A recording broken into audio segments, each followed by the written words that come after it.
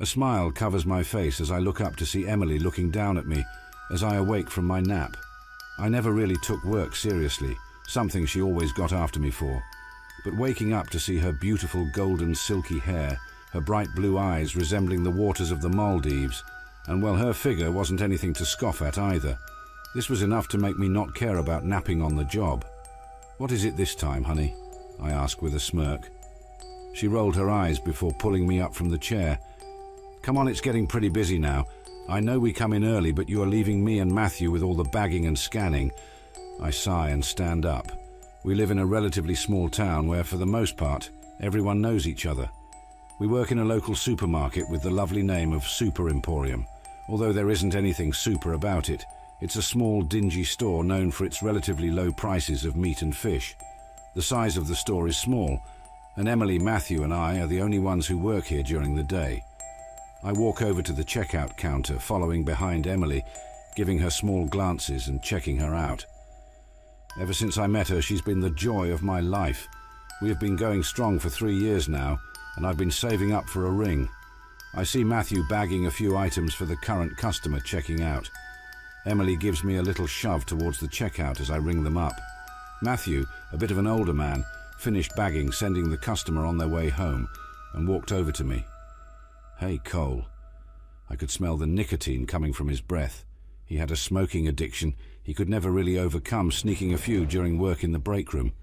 How the smoke detector has never gone off is beyond me, but me and Emily suspect he took out the batteries. Not like it matters. It is his business after all, a family-owned store he inherited after the passing of his father. He looks at me with a small smile. Ever since his divorce, he's been different. He seems less motivated, and I can't help but feel pity that we are the last thing he has, his only friends. "What's up, Matthew? Sorry about sleeping in, but you know how it goes." "Oh, don't sweat it, Cole." He gives me a sad smile. "Emily was being a bit dramatic. It isn't that busy like usual." Emily looks over at us, overhearing Matthew's comment with a look of annoyance as she shoots us a middle finger before going back to her duties. I then stand there awkwardly with Matthew before I excuse myself to go back to helping a few customers waiting at the checkout. A few hours pass and I finish work. Emily gets in my car as usual, and I drop her off at her place before going to my home. It's a nice house, big enough to fit 5 people and still have a room to spare. I live with one of my good friends, Gary. I've known him since we were children. He loves hunting in the local woods and owns a small jerky shop in a nearby plaza. I enter the home greeted by the scent of manly musk as I see Gary shirtless on the couch, eating ice cream from the tub and watching TV. "Bro, really? You smell like ass. I can smell you from here," I grumble as I take off my jacket and hang it on the rack near the door. "Mellow out, man. It's not a big deal." He gives me that stupid grin he does when he knows he's annoying. And besides, who gives a shit? It's just us anyways. I roll my eyes and head upstairs to change out of my work uniform and put on some pajama pants and a t-shirt before heading back down to watch some TV with Gary. We sat there in silence, only breaking it to crack jokes and make fun of the show we were watching before calling it a night. I head upstairs and give Emily a call. She quickly answers and she already sounds tired. I can't blame her. It's late and we have to wake up early. "Hey babe," I say into the phone. "Sorry for calling late. I lost track of time watching TV with Gary."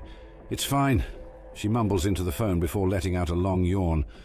"I'm so tired. I don't want to stay on the phone that long, Cole." "I understand, honey. Don't worry. We will see each other tomorrow, okay?" "Yeah," she said again in a tired voice. "Good night, Cole.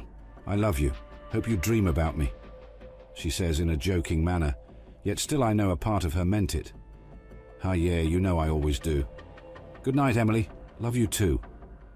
I waited for her to hang up the phone before letting out a sigh and jumping on the bed. It's going to be a long night, I think to myself as I close my eyes.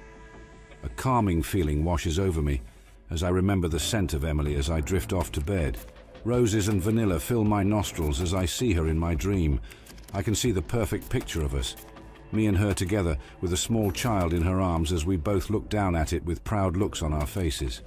Oh, how it would be amazing. The dream continues as it's me and her playing with our child.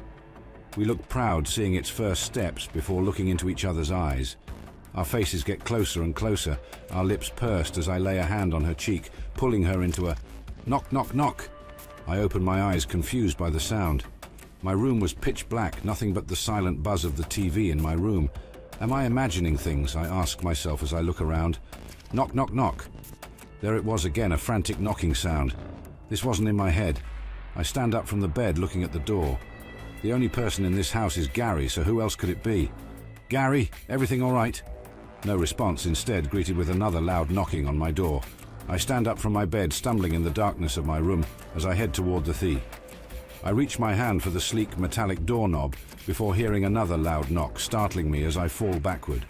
Shit! Hello, who is it? You're starting to creep me out, Gary. This shit isn't funny. No response again. I stand up, ready to open the door before I hear a soft voice coming from the other end. Cole, you there? It was Emily, her voice as charming and melodic as ever to my ears. Yeah, hey, Emily. I chuckle nervously. Geez, were you trying to scare me, babe? 'Cause, well, it worked. I began laughing at her little prank. I gave Emily the keys to the house a few weeks ago, although she never really did much with them. I guess tonight she missed me too much or something. I rationalized to myself for her weird behavior as I opened the door. I guess you need Daddy to scratch that itch again, huh, babe? My voice drops as I twist the door open, greeted by nothing on the other end. Darkness, nothing but darkness in the hall. She wasn't there. Emily? I call out for her, yet no response. Emily, I know you're here. Come on, it's late. No need to try to scare me. Let's just go to bed, huh? I say in an annoyed tone due to her antics. I hear her voice from downstairs.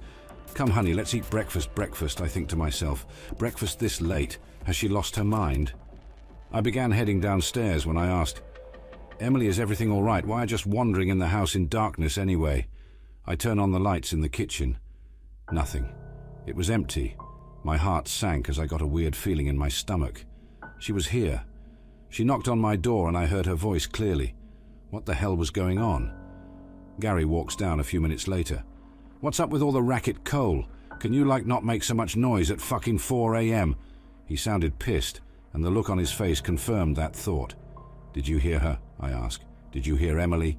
What? No? What the fuck are you on about, dude? Go to sleep. Jesus, don't do that weird shit again, man. I know you want to marry the woman, but fucking hell, I am trying to sleep and you are over here screaming. Emily, come to Daddy. He mocks me before heading back to his room in a grumble, saying obscenities to me.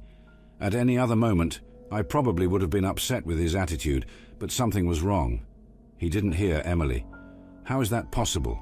Her voice was clear, and there was no way I could just imagine something like that, right? I head back into my room paranoid, and head back to sleep, waking up the next morning. The day went slow, and I went through work as if nothing happened until I couldn't hold it in anymore, and confronted Emily about it in the break room.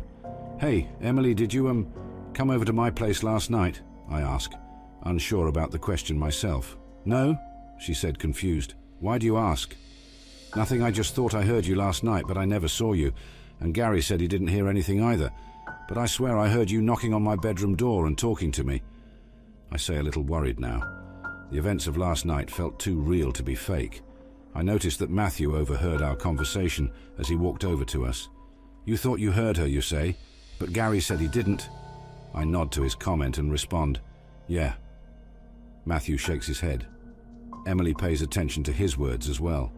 I feel her hand on my shoulder as she rubs it, noticing the distress on my face, trying to comfort me. Well, call me crazy, but I'm a big believer in the supernatural, he said quietly. Look, Cole, I know you probably won't believe me, but I think you might have a mimic on your hands. I scoffed in disbelief, but a part of me wanted to believe him. What happened last night felt too real for it to just be in my head. What if he is right? You're joking, right? I say in shock at his proposition. He shakes his head. Look, Cole, you have two options. Either you are crazy or it's a mimic. You have all the signs it's one as well. The perfect sound of someone you know, but no clear source knocks on your door. I mean, come on. Is it really that crazy? He chuckles as if he was talking to an idiot. I looked at him with a scowl on my face as much as I wanted to deny it. His words were scaring me. I was never a firm believer of the supernatural, but I always thought maybe, just maybe, there are things in this world we can't understand. Look, Matthew, I seriously doubt all that. You were speaking out your ass trying to scare me. It was probably just in my head. He shrugs. Suit yourself, just putting in my input and thoughts. If anything else happens, let us know, all right? We are friends after all. He gave me a sincere look before walking out of the break room. I look over at Emily, who just hugs me. Let me know if anything else happens, okay, babe? I believe what you say is true. You have no reason to lie to us. I nod and kiss her. The rest of the day goes by fine and I head back home. Gary is doing his usual thing.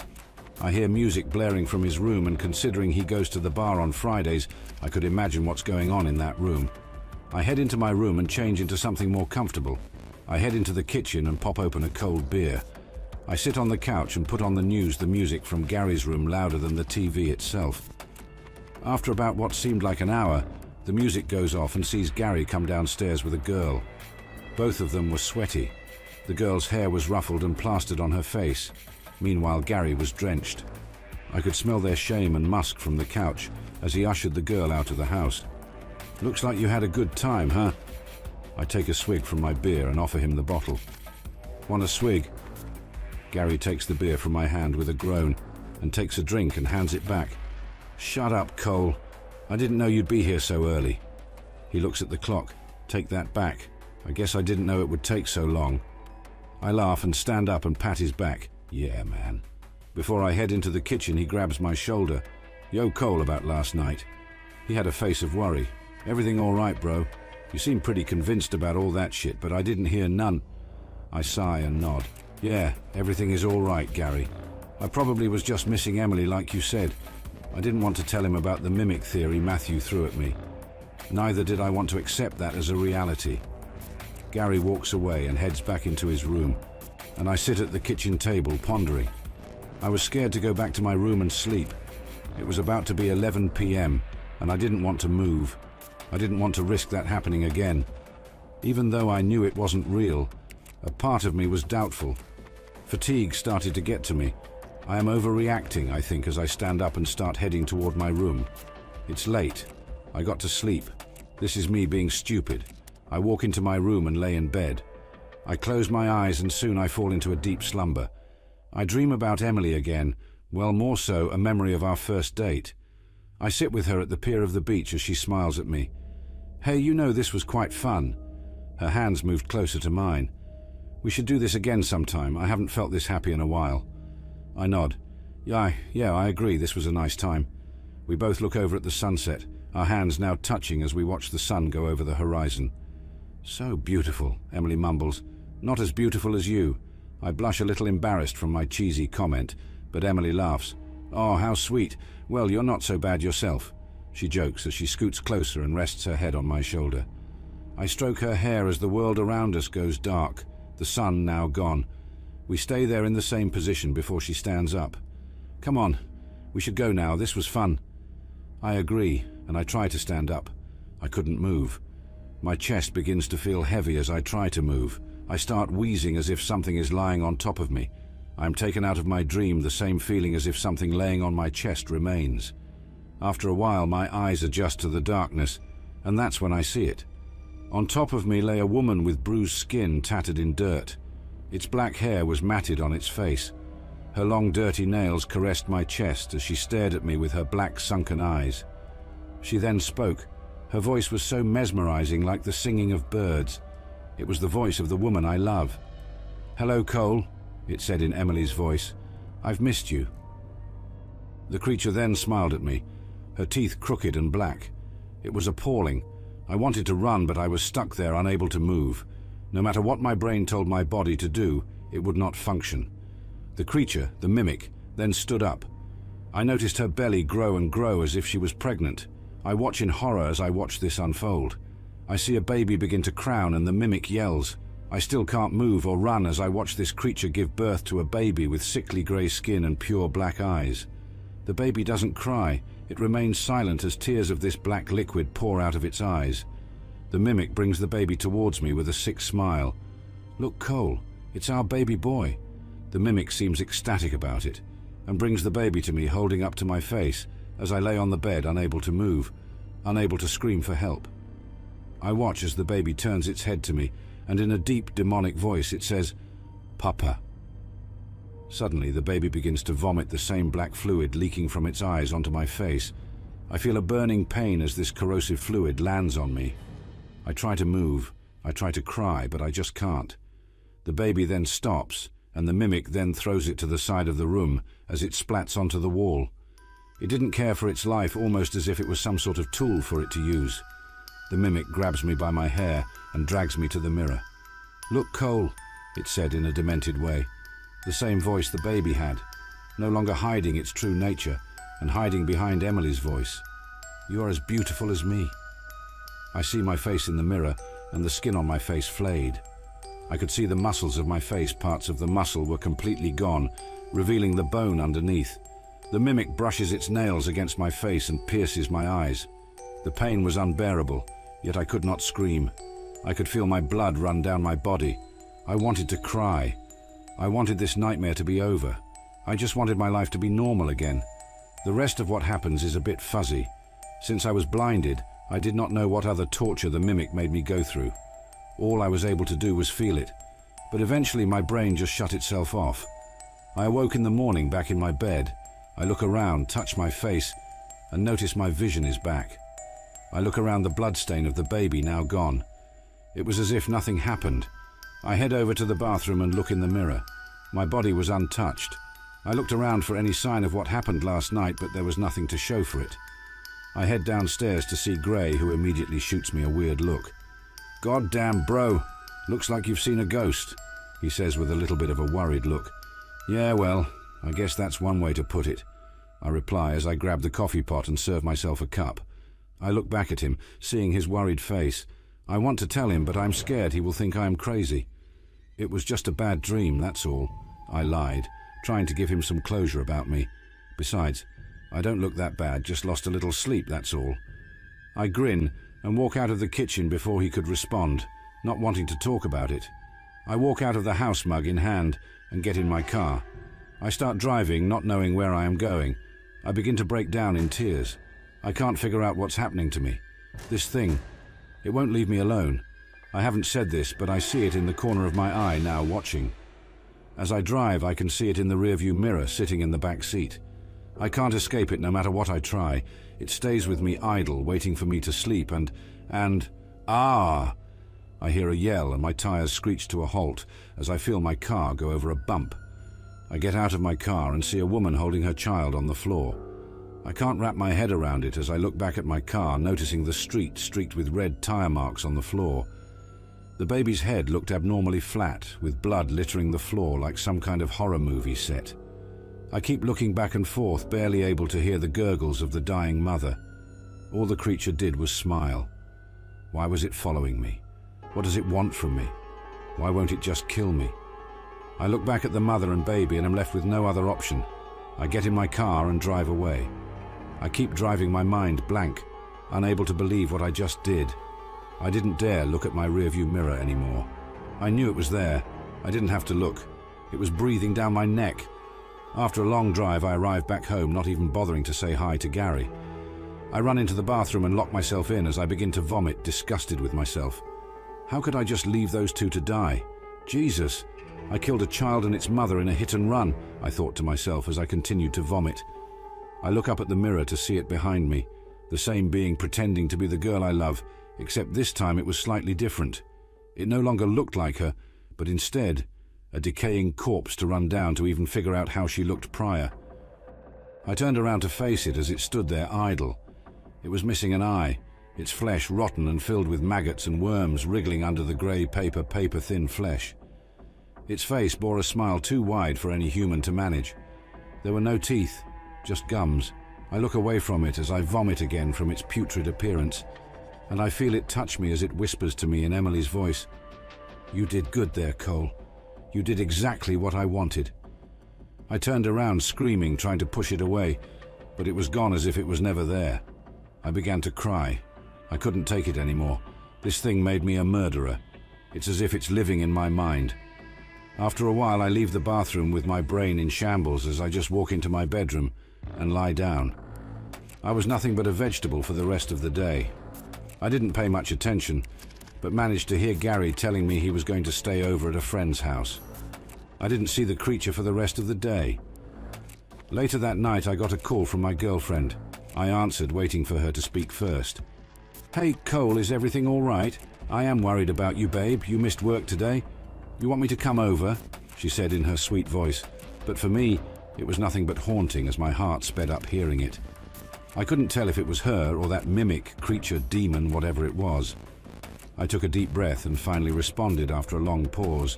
"Yes, Emily, I would like you to come over. I've been having issues with the mimic or whatever. Maybe it is all in my head, and having you over might help put me at ease." I rationalized with myself. After talking to her for a little longer, I hung up the phone.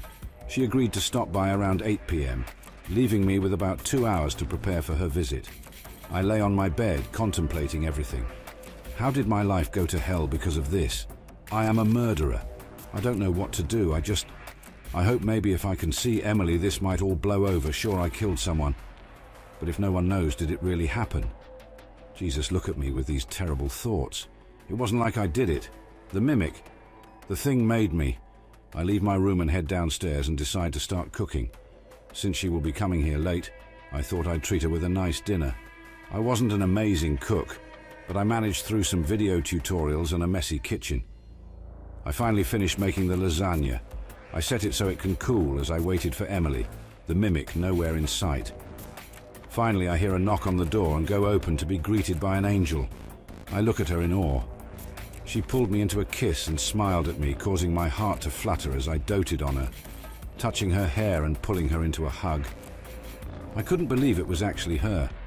After being tormented by this thing pretending to be her, here she was, in my arms, smiling.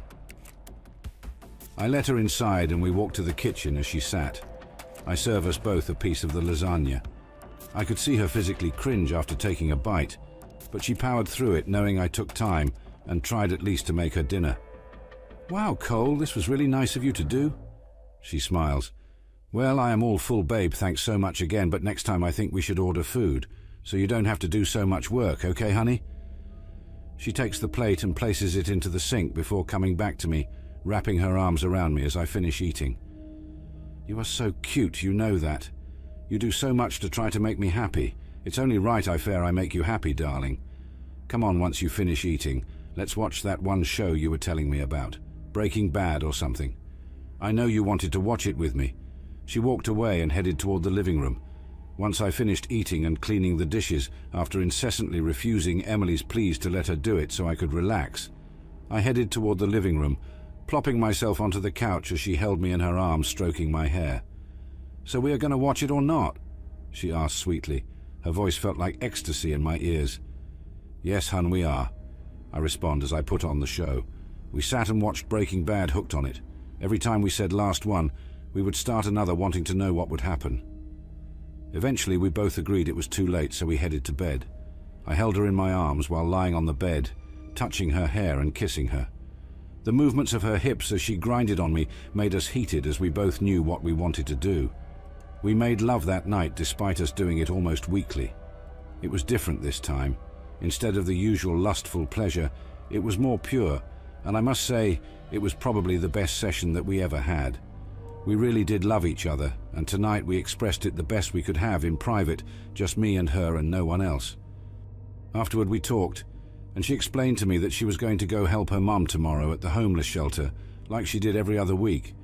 But she said she was also volunteering at a hospital. I asked if I could join her, but she said all the positions were filled, and she would ask to see if it was still possible and let me know as soon as possible. Finally, we both drifted off to sleep. I had forgotten all about what happened. I no longer cared about the mimic or the people I ran over. I had no worries at all now that the one thing that kept me going was here in my bed sleeping with me. I woke up later that night. I reached over Emily to grab my water, touching gently before recoiling back. I get off the bed as my eyes adjust to the darkness, and I notice my hands covered in maggots. I yell, wiping them off and turning on the lights to see the mimic in the spot where Emily had been sleeping. It stared at me, its eyes burning into my soul as it stood up with that smile. It looked like it did when I first met it, a woman with her skin covered in dirt and bruised, her deep black sunken eyes and long dirty nails. "What did you do with Emily?" I yelled in fear and anger. It just stared at me silently before opening its mouth and speaking in Emily's voice. "Cole, are you okay? It's me, Emily," it said as it walked closer to me, reaching its long dirt hand towards me. I slapped it away before punching it in the nose. I was no longer afraid of it. I was enraged. I don't know what it did to Emily, but I have had enough of its shit. I ran toward the kitchen as I heard the mimic call for my name as it chased me, still using Emily's voice. I rummaged through the drawers, looking for any weapon before finding a large combat knife from the junk drawer that Gary probably left in there. I confront the mimic as it stares at me. "Cole, is everything all—" I cut off the mimic when I sliced the knife toward it, leaving a gashing wound on its arm. Blood spills on the floor as I watch it writhe in pain, holding its arm. "Cole, what the hell is wrong with you?" the mimic yells in her voice. It was trying to trick me. It still thought it could trap me, but that just left it open for another strike. I slice at it with the knife again as it lifts up its hands to protect its face, causing me to cut through her wrists and arms as I berate it with slashes from the knife. Its yells in Emily's voice pained me to my core, but I knew I couldn't stop. This was my only chance to finally dispose of this demon. I eventually cut its arms and wrists to the point they give away, as it can no longer hold them up. For the first time, it had a look of fear in its eyes. "Cole, please stop. You're gonna kill me. Please stop. We can talk," it yelled in her voice, but I wasn't having it. I tackle it to the floor and get on top of it as I bring down my knife into its chest over and over and over again. Its blood splatters all over me as I continue to jab the blade into its torso. I get off of her thinking it's finally dead, as I look down at its body twitching and groaning. The floor is littered with both dried and fresh blood. The room smelt like iron. I look at the knife covered in blood, my clothes drenched in the same red fluid. I look at it as it moves again, trying to drag itself. I grab it by the hair, pulling its head up, and press the knife against its neck. This was it. Finally, the horror will be over. I slowly pull the knife across its neck, savoring the sound of the flesh and muscle getting sliced, watching the blood spill out like an overflowing pool. I finish dragging the blade across a massive gash now through its neck. I drop it as I hear it gurgling while watching its last few moments alive. It was finally over. It was dead. Patient name, Cole Inwell. Occupation, store clerk, reason for hospitalization. Murder, untreated schizophrenia. Case, murdered Emily Sherman due to a psychotic episode of untreated schizophrenia. Cole believed Emily was a hallucination he calls the mimic. He was found by Gary Warner drenched in blood standing over Emily's body. The cops were called, and Cole was soon arrested, where he pleaded insanity. He was tested and put into the Salkin Mental Institute, where he currently remains. Biopsy later reported that Emily died of excessive blood loss and organ failure. Her body was found with 46 stab wounds and a slit throat. Her family was given all the details, except for one that the police department agreed to keep classified. During the biopsy, a 3-week-old fetus was found in her womb. She died pregnant. I drop the file on my desk and sigh as I grab my lab coat and head toward room 132, where Cole Inwell resides. I open the door and enter and see Cole sitting on his bed with a smile on his face. "Hello, Dr. Henderson," Cole replies, looking me dead in the eyes. "Is it time for my meds?" I nod and hand him a small paper cup with different medication and hand him a glass of water. He seemed more happy than usual. I left him in his room shortly after to go fill in some paperwork. The day went on relatively quickly. When I finally headed home, I was greeted by my dog and wife. Before I could set anything down, I received a message on my pager. Cole had taken his own life. I lay down on my couch contemplating. I'd heard his story. It was tragic. If he just had the proper treatment, it all could have been prevented. But in the back of my mind, I always had a nagging feeling that, what if his story wasn't a lie? What if the mimic was real? I hear my wife call me from the kitchen. She died 3 years ago. If you are a fan of true suspense and horror comment about the story you should watch this video. You should watch terrifying, true, scary stories. 3 actually horrifying, true horror stories. Click here to get the full story.